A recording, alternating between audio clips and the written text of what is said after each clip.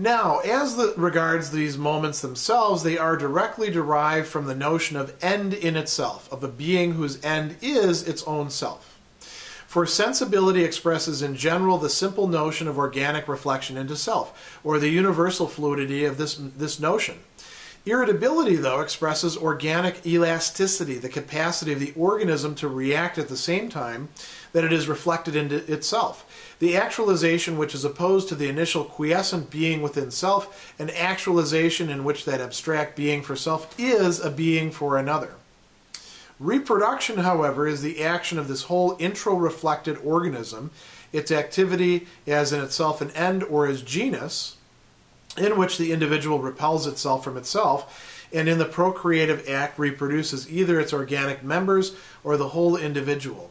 Reproduction, taken in the sense of self-preservation in general, expresses the formal notion of the organism, or sensibility. But it is, strictly speaking, the real organic notion, or the whole, which returns into itself, either qua individual by producing single parts of itself, or qua genus by bringing forth individuals.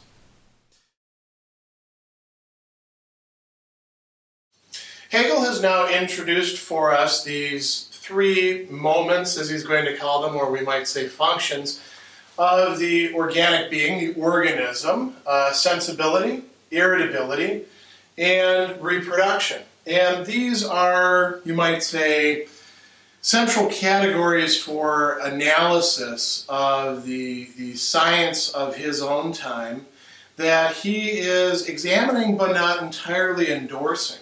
Now, here in paragraph 266, what we see Hegel doing is framing these three in terms of what should now be fairly familiar motifs of Hegelian dialectics. So we're going to see him talking about, the notion, universal fluidity, repulsion of self from self in this reproduction, being for self, being for another, all these metaphysical categories.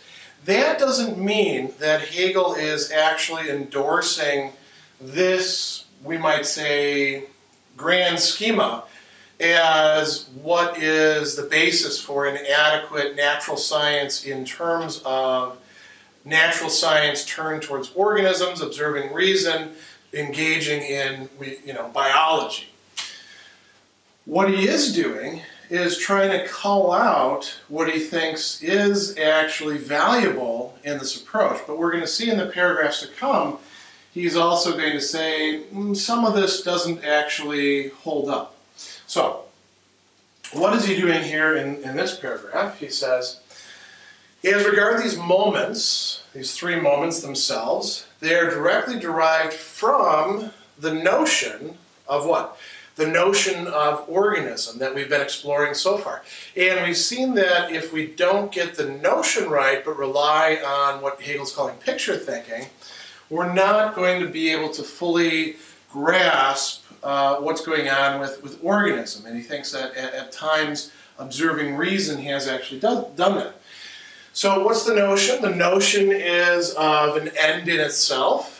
Not the Kantian end in itself that you might be thinking of when you hear about that from the Second Critique or the groundwork for the metaphysics of morals. Here we're talking about organism per se as being the kind of being that is an end in itself.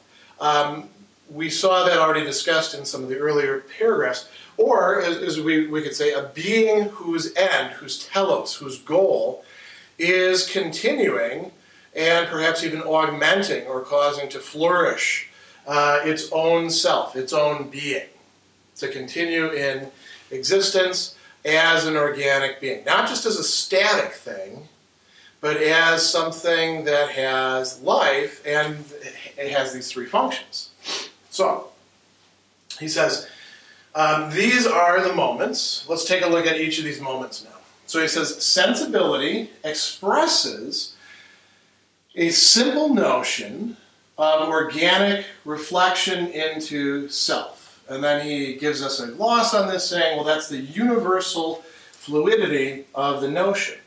Now, when we think about sensibility, think about your capacity to sense things, seeing, hearing, smelling, tasting, the various senses that we all associate into one big miscellaneous category called touch, which include everything from, touching things to feeling pressure to feeling pain, a bunch of different things, right? Now, sensibility, as he's saying, is an organic reflection into self. What does that mean? It means that sensibility is the organism able to take in what's outside of it and make it an object for itself. It is aware of externalities. Some of them maybe, when they're right up against it, like when you taste something, right? But some of it in other ways that are acting at a distance. For us humans, we tend to think of sight and hearing that way. But for other animals, it can be vibration or, sensing heat or even odor. Think about the function that odor plays for so many other things, unlike us who have lost most of our sense of smell. So what is going on there? This is a function of organic beings.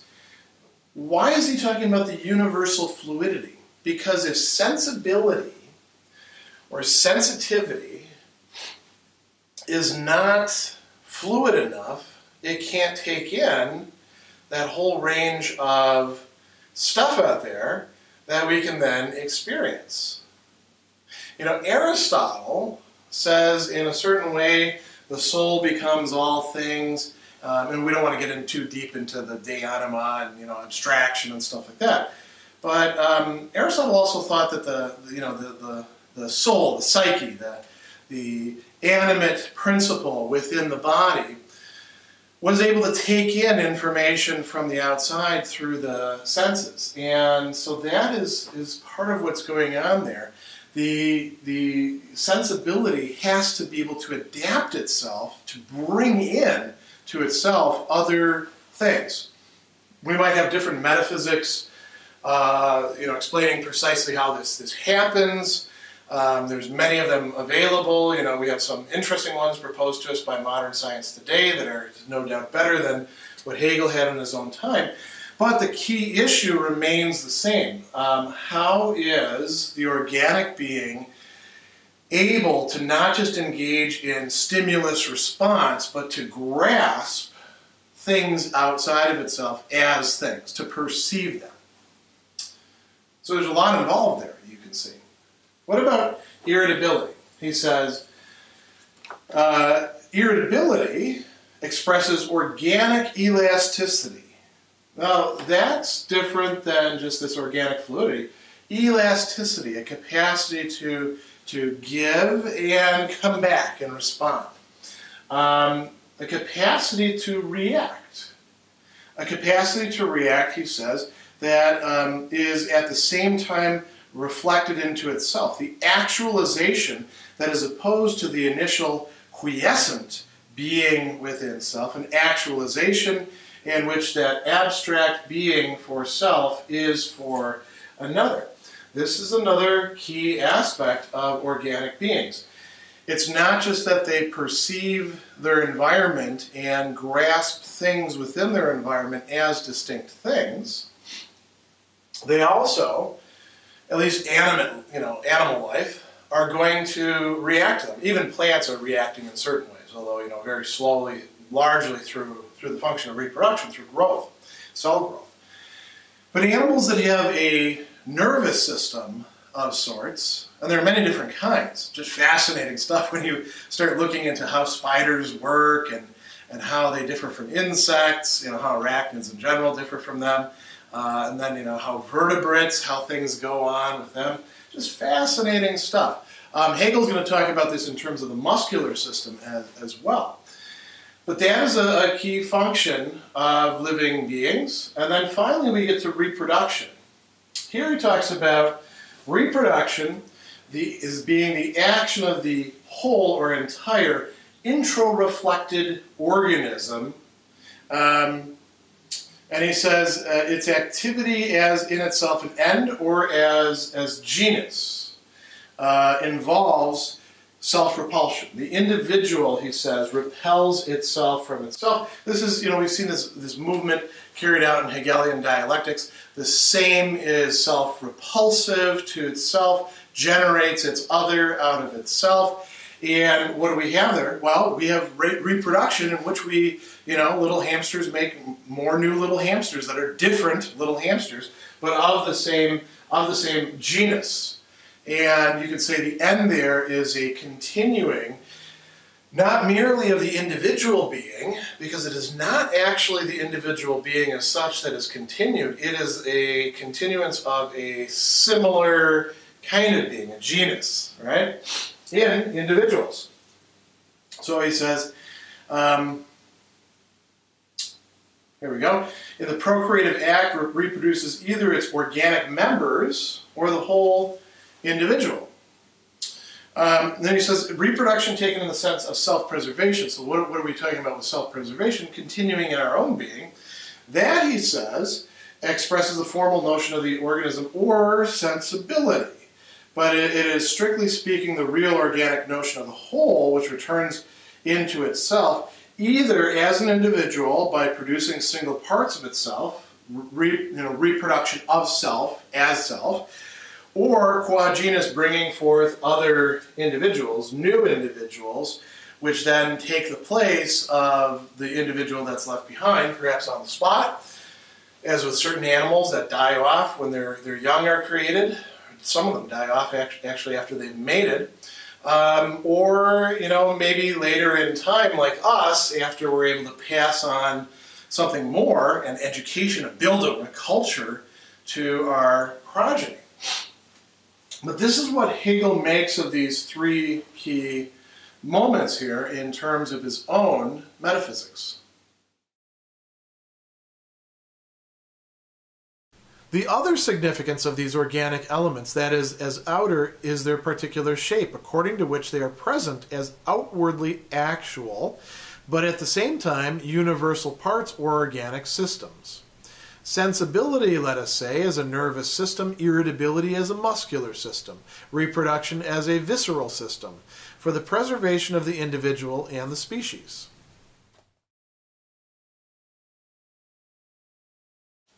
In the previous paragraph, Hegel was talking about the inner of these different moments of sensibility, irritability, reproduction. Now in 267, he is going to talk about the outer, and then he's going to bring these back together in later paragraphs. And he says that there is an other significance of these organic elements, that is the outer, and he says it lies in their particular shape, is how Miller is translating it. Gestaltete Weise, you might say their shape works for that. And it does convey that, Gestalt, but you might say shaped kind, shaped way, shaped modality, right? And what does this consist in? He says that they're present as outwardly actual, as virklich, as something we can observe. That's what we're interested in here. But at the same time, universal parts, that's kind of an interesting thing to say, universal parts or organic systems, right? Organic systems are part of a larger whole, which is the organism itself. And so he's suggesting one way in which we can interpret this. He is not endorsing this again. He's just saying this is one way in which you can do that. You could think of sensibility as being the function of the shape, the organic unity of the nervous system. So that would be the perceptual apparatus and the nerves and perhaps other stuff as well. Irritability, he says, well, think of that in terms of the muscular system. Perhaps we also want to include the skeletal system in that as well. It's what you need in order to actually do anything with the body, right? And then reproduction, what Miller's translating as the visceral system, the Eingewebe, which we could just say is the entrails, the guts, the organs in general. Some of those organs would be presumably the genital organs, but you would also include, say, for example, the gastrointestinal tract, right? Because you have to be able, in order to survive, in order to reproduce your being, you have to be able to devour things, to eat things, and then digest them, derive the nutrients from them, and eliminate the wastes. So he says this is a visceral system not only for the preservation of the species, but also for the individual. So that would be one way in which we could say that this is externalized, right? Not just for human beings, but for bugs and for mollusks and for whatever else that we want to look at.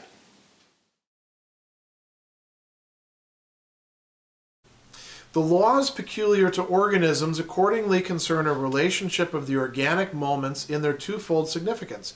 One is being part of the organic structure, and again as being a universal fluid determinateness which pervades all those systems. Thus, in formulating such a law, a specific sensibility, for example, would find its expression qua moment of the whole organism in a specifically formed nervous system, or it would also be linked up with a specific reproduction of the organic parts of the individual, or with the propagation of the whole, and so on. Both aspects of such a law can be observed. The outer, in accordance with its notion, is being for another. Sensibility, for example, has its immediately actualized mode in the system of sensibility, and as a universal property, it is in its outer expressions an objective existence as well. The aspect which is called the inner has its own outer aspect, which is distinct from what in general is called the outer.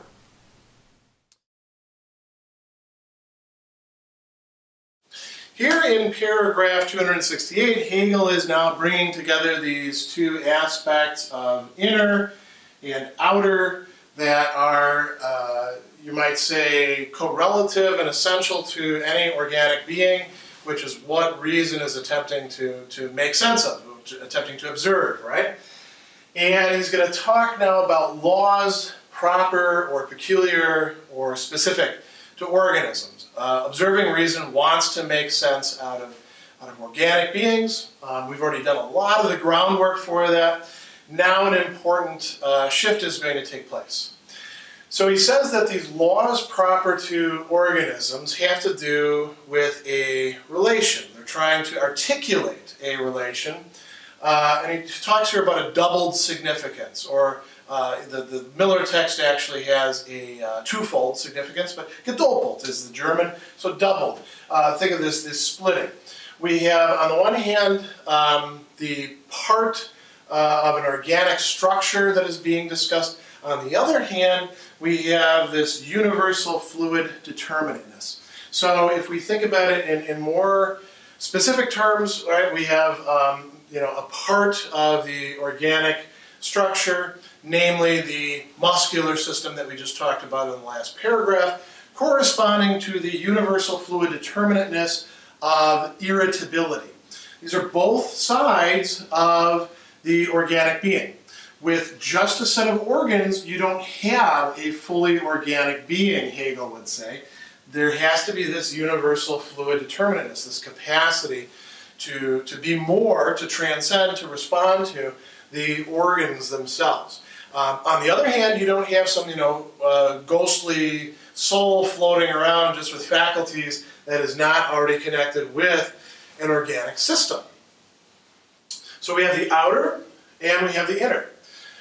The law is supposed to tell us something about the relation between them. And now remember, Hegel already proposed to us and then started, picking at one relation that these have, namely that the outer is the expression of the inner, or the inner expresses itself through the outer, might be another way of saying it. Is he actually going to bring that up here? No. And you should probably ask yourself why he's not reaffirming that at this point, but rather developing this further. So he says, in formulating such a law, for example, a specific sensibility would find its expression qua moment of the whole organism, on this side, in a specifically formed nervous system, or it would also be linked up, if we're talking about reproduction, with a specific reproduction of the organic parts of the individual, or the propagation of the whole, and so on. Now, Hegel's going to tell us a little bit more about this. He says both aspects of the law can be observed.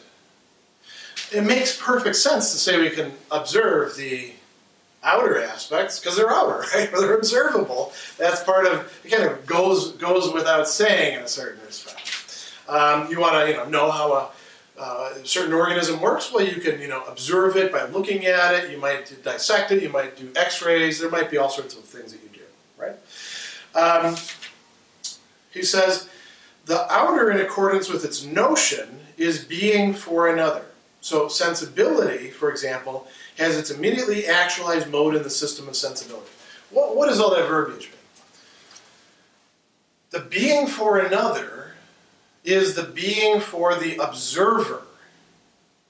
The external aspects of the organic being, the organism, are observable by another. So, the system of sensibility, you can dissect the frog and look at its eyeballs and how its nerves work and all that other sort of interesting stuff. Or perhaps gross you out stuff, depending on how you feel about dissection. What about this side? He doesn't then say, now, on the other hand, correlative that. Instead, he says, the aspect which is called the inner has its own outer aspect, which is distinct from what in general is called the outer. We saw this discussed just earlier, several paragraphs ago, where Hegel said in order for the inner to be observed, it must have a kind of externality, something by which we can grasp it. If it were just pure universal fluid determinateness, it would lie beyond the grasp of our reason or understanding. So here he's setting something up that now in the next paragraph we're going to look at more closely. Both aspects of an organic law would thus no doubt be observable, but not the law connecting them. And observation is unable to perceive these laws, not because qua observation it is too short-sighted and ought not to proceed empirically, but ought to start from the idea, for such laws, if they were something real, must in fact actually exist and therefore be observable. But rather because the conception of laws of this kind proves to have no truth.